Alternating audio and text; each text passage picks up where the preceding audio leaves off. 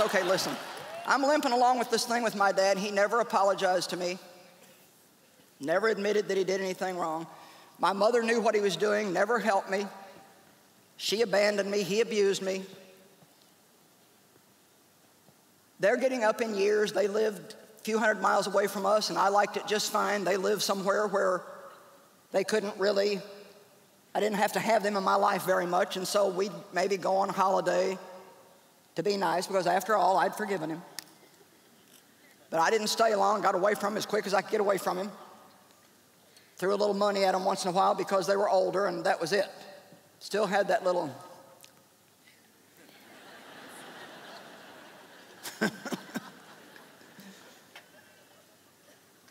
And so I'm praying one morning.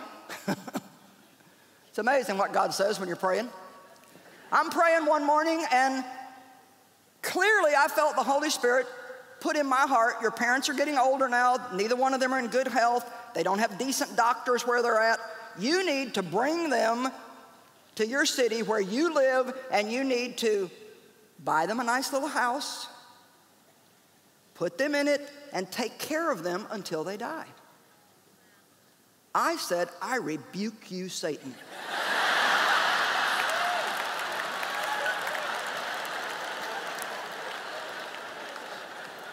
I was 100% convinced that there was no way that God would ask me to do that.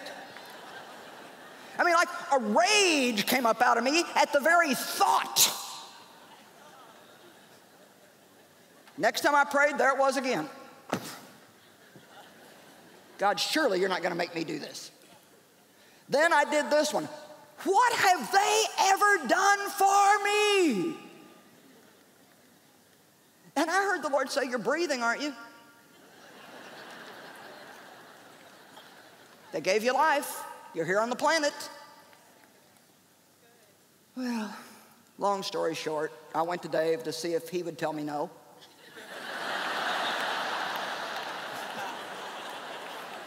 I thought, there is no way that Dave is going to want to take the little money that we finally got saved and go buy my unkind, miserable parents a house. Of course, Dave, wonderful Dave, he looks at me and he says, well, you know, if that's what God's telling you, you better do it.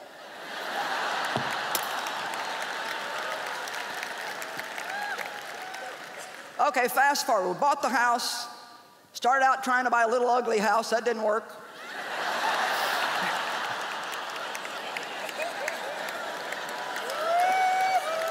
I'm telling you the truth.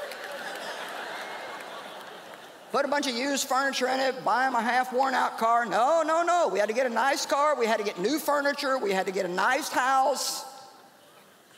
We had the grass mowed every week. We paid somebody to get their groceries every week. We took them to their doctor's appointments. Oh, they just had a nice life. And nobody ever even said, I'm sorry.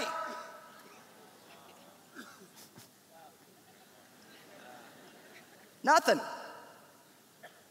Okay, 3 years went by. One morning my mother called and she said, your dad's been crying for 3 weeks. He says he wants to talk to you. So I went over, tears streaming down his face. He's a little old guy, you know, on this walker. He says, I just need to tell you, I just need to tell you how sorry I am for what I did to you when you were a little girl. He said, now listen, he said, I knew it was wrong, but I really didn't know how bad it was going to hurt you. You see, he grew up in an incestuous family. Now let me tell you something, hurting people hurt people. He knew it was wrong, no excuse for what he did. So he's crying and crying, and I put my arms around him. Dave was there. I said, Daddy, it's okay, I forgive you. I've forgiven you a long time ago. And this is what he said. Remember that we bought the house 3 years before. He said, I've wanted to say this to you for 3 years, but I wasn't man enough. I asked him if he wanted to be saved. Do you think I can? Could God forgive me? We worked through that. We prayed the prayer of salvation with him. He cried some more. And then he said, I would really like for you to baptize me. Would you baptize me? Yes! So So Dave and I baptized him, took him to our little inner city church and baptized him.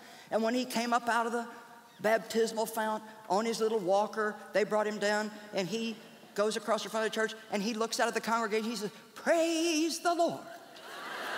Praise the Lord. Something I never thought I would hear my dad say. Now, let me tell you something. He died 4 years ago, but I know that he's watching this meeting in heaven today, and he's totally okay with me telling his story, because he doesn't want you to ruin your life with bitterness and resentment against somebody who hurt you, maybe not even as bad as he hurt me, or maybe worse.